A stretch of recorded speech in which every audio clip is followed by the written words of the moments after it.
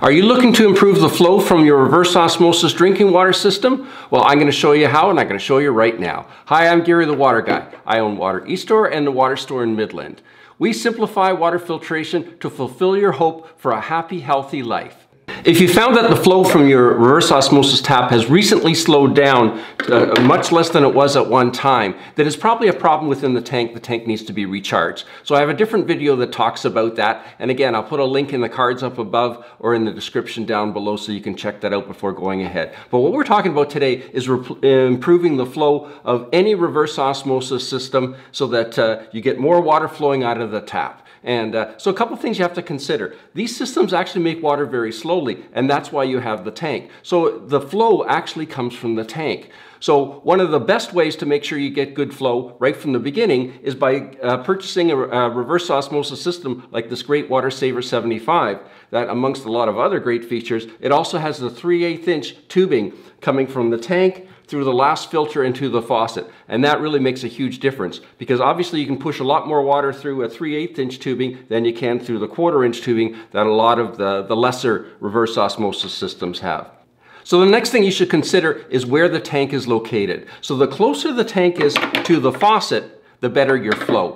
So generally speaking, if the tank is installed immediately underneath the kitchen sink, that will give you the best flow. Now in some situations, that may not make sense. Like in my house, for example, the reverse osmosis system and the tank are both installed in the basement, and just because of space restrictions. But to improve the flow, what you can do is you can add a second tank. And again, in my situation, I have the one tank in the basement, but I have the other tank just underneath the kitchen sink. And I'll show you how to do that right now.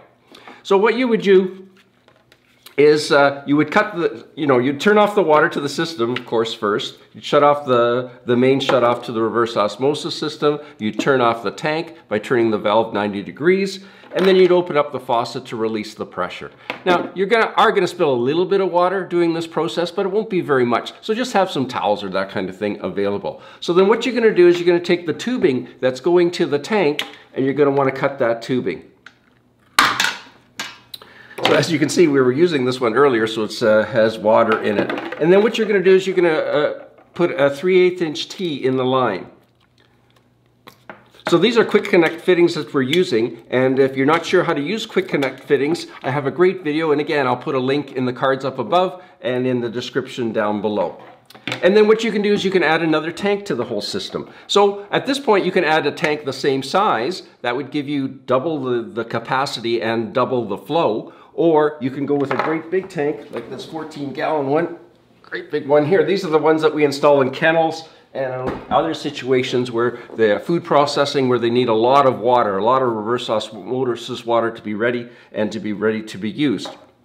So, but for this, we'll just use a same size tank. So then you're going to use the shutoff. So all the fittings that I'm talking about in this video, I'm going to put links down below in the description so you know which ones to order. And although this is for a 3/8" tubing system, I will also put links in there for the same products or the same items that you would use to use it with a 1/4" system, if that's what you have right now. So then all you would do is you would hook the tubing up to this tank, like so, and we'll connect it up to the T, like so. And again, what you can do is you can put the second tank right underneath the faucet, even though this one's in the basement, or you can have them both in the basement, but to optimize the flow, right underneath the faucet is the best spot. Then what you do is you turn the water back onto the system by opening up the supply line, and then open up the flow from the existing tank, and then check for leaks.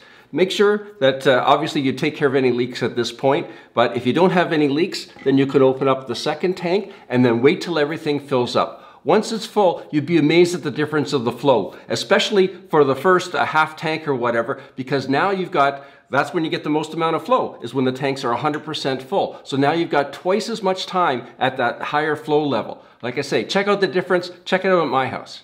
So I have one tank shut off underneath the sink. The one in the basement is still on. Both tanks are full. So let's see how long it takes to fill this big 14-ounce glass.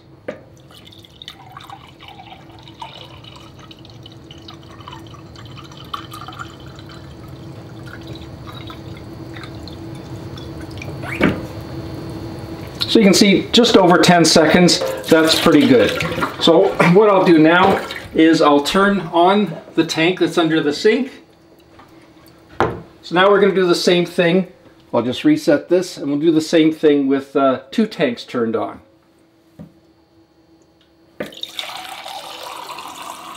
So you can see how much faster the flow is. 5 seconds. So you can see twice as fast with twice as many tanks. Works great. Any one of these 3 ideas will definitely improve the flow from your reverse osmosis drinking water system. But if you combine all 3, that'll give you the best flow. And by the way, just so you know, we offer free shipping and discount pricing on all the items we talked about here today: reverse osmosis tanks, systems, and a full line of water filtration products. I'll put a link in the card up above and in the description down below so you can check it out. And that's it. If you like what you saw today, please click the subscribe button if you haven't already. For some more information, you can go to our websites, either waterstoremidland.com or waterestore.ca in Canada or waterestore.com in the United States. And that playlist I was talking about our reverse osmosis systems, I'll put a link up here that you can check it out, and lots of great information there for you and your family. And again, I'm Gary the Water Guy. Thanks for watching.